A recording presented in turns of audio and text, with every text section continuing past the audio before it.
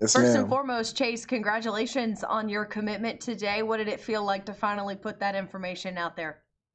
It was exciting. I got to publicly announce it.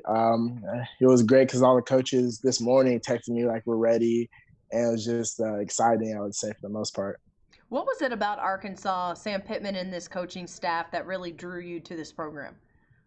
Um, One of the things that drew me to it was one of my big things, like throughout the whole recruiting process, was joining, like really help building a team up instead of just joining like a powerhouse or just becoming like part of the program. And at Arkansas, I feel like it was a great opportunity to do that. And then Coach Carter, even though he was the most recent offers, I've talked to him about twice every day and built a really good connection with him, and it just made the decision a lot easier.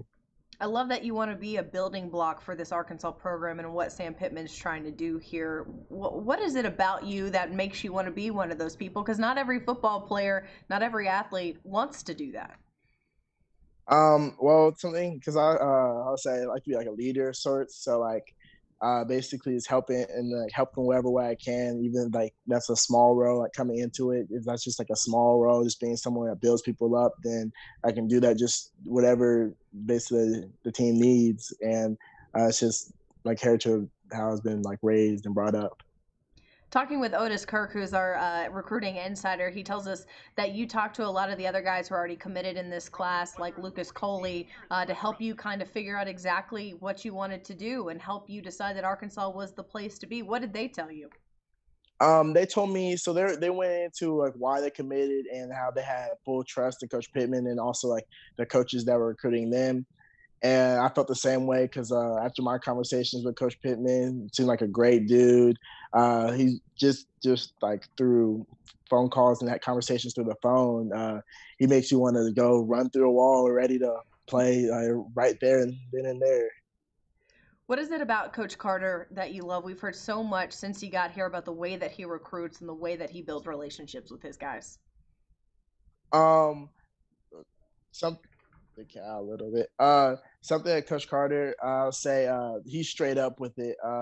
He tells you he tells you like what's happening. He won't sugarcoat anything, and he's like a younger coach, so you can he's a lot more relatable, and then relatable more to me because he's like he played down here in at Hmm. TCU, which is kind of close to where I lived, Yep. and so he knows like this area, just like a whole recruiting process in general, because he was getting recruited at one point, and it's just real easy to connect to him. Were you able to see the campus at all in person, or were all of your visits virtual visits and talks over Zoom and over the phone? Well, I got to see the campus a little bit, but not on a football visit. I Hmm. went with my one of my good friends. His cousin goes there, so I Hmm. went like up there for like about before COVID hit, so like in January, I'll say. And then the most of the recent ones have just been online virtual visits and tours. Yeah. So, what do you think about the campus and the facilities, or what you got to see, from the outside? While I was there, I thought it was a beautiful campus. One of the better campuses I've seen than some of the other places I visited. And then also the virtual tour, they have some real nice facilities, and just like the stadium is nice. Everything about it is nice. Well, tell us a little bit about Chase Lowry, the football player. What do you bring to the table, especially in the secondary? Well, I think I bring. I'm a more versatile player. I can play more than just corner. I can play safety, nickel. I just move around a little bit, and then also real physical receivers and can run with big, faster ones, and also can be aggressive with the bigger guys. All right. So, who is Chase Lowry off the football field, man? What do you like to do when you're not working out and playing football? I like to really hang with my friends. Let's say hang with my little brother, Mhm. even though I say causing it's a little annoying sometimes, but it's all good. I say laid back and then just goes with the flow.